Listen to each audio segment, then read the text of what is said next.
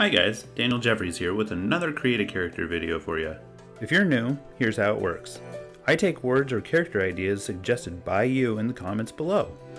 Then throw those suggestions into a hat and pull at random to fill in categories that I will then use to draw and create a character. Also, it's worth mentioning that if I like one of your suggestions enough, I may just go ahead and start drawing it. I won't even do the random pull.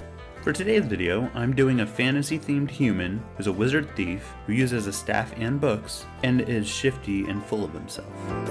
Right off the bat, I knew that I wanted to make this character seem, just by how he was standing, that he was a guy who just thought of the world of himself, and I was going to make him look shiftier as time went on. As I was drawing, I was trying to come up with a backstory for this guy, and I figured he came from a college of mages and was kicked out because he was stealing and selling precious artifacts to these masters, and they were just like, get out of here.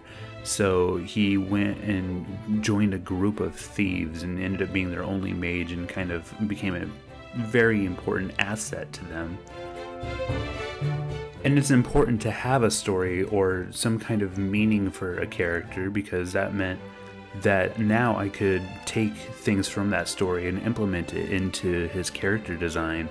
I was able to, maybe this guy was still proud that he was a mage, so he kept his top layer looking very magely, but his underlayer, his more tight clothing, would resemble that of a thief, and that his robes would be a little tattered because he wore them still, but he was doing some shady stuff, so they were just getting damaged over time.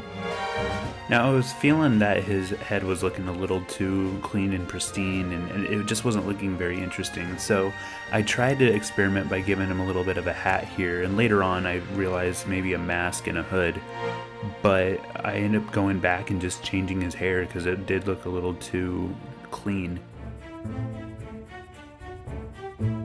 This was a little bit of a new experience for me because I was trying to do color mapping as my method for coloring here. Usually I'll do a multiply layer and color on top of the line work, but this time I was trying to do some shading in the black and whites and color map it so that I could save a little bit of time and also learn a new technique. This whole time I was trying to think of this character as somebody who you would want to have on your team because he would be a great member to have, but at the same time you knew you couldn't trust this guy. He would probably take all your stuff and leave after you ended up in a trap or something in a dungeon. I'm imagining like a Dungeons and Dragons kind of theme going on with this.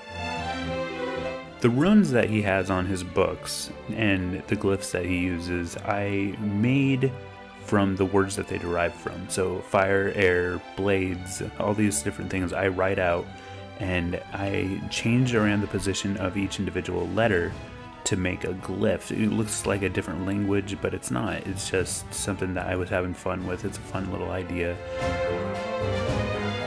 Typically when you think about a wizard, you think of a staff and books, which I covered in this drawing.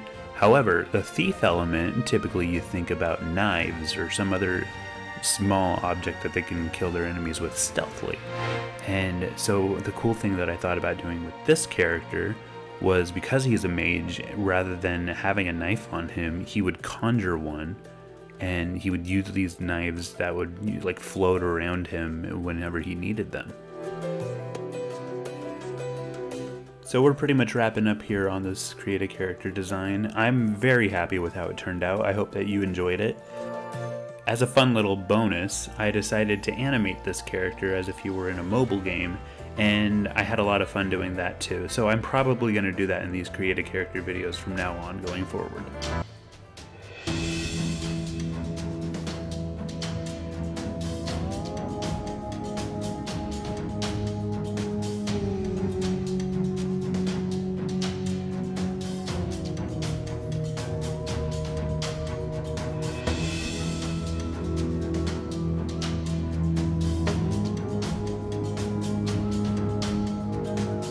If you like this video, let me know.